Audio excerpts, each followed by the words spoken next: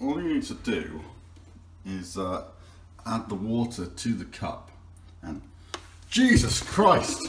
You're watching BBC News. Just a reminder, first of all, of events that have emerged in the last hour. First, initial reports of possible tremors around Western England, the Midlands and South Wales, which have since been confirmed by the British Geological Survey as a small earthquake. Would you look at that? Just searching the house now. The water seems to be a bit affected, but I think we'll be okay. There's a little bit of movement there. Oh, God. Oh, you would not believe the devastation we have experienced today. This is terrifying. Absolutely shocking scenes.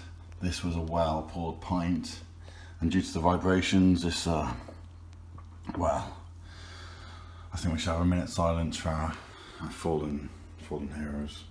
Well, as you can see, these eggs are no longer at the correct angle.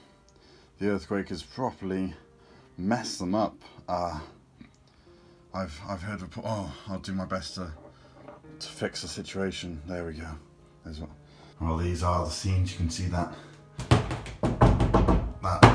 aftershave by police is clearly rattled.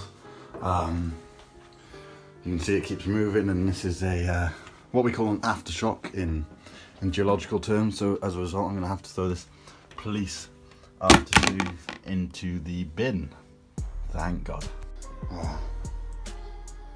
If anyone's got any spare manpower in Mexico or Australia, please send it over. Just look at the effects. This Buddha, how you just can't stop moving.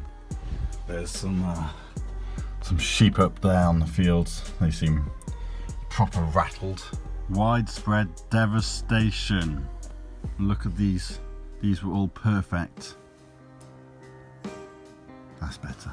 And I heard there's £20 worth of damage to the wheelie bins in Cardiff and 10 pence of improvements in Swansea, but I don't know how the people will survive and how the government are going to fork out for this. There are a few cows in the distance up there. Unfortunately, one of them doesn't like milkshake, but that's what he's getting for dinner tonight. A large proportion of the devastation isn't quite as obvious as what happened in Haiti, but it still has huge effects on the Welsh people. Oh, would you look at that? Oh my. Oh no. Oh, that's me, visibly shaken. This earthquake really has cracked me up.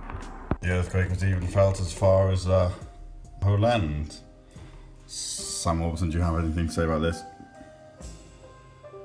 I agree. Just experienced some aftershocks. Oh my God, no! Oh!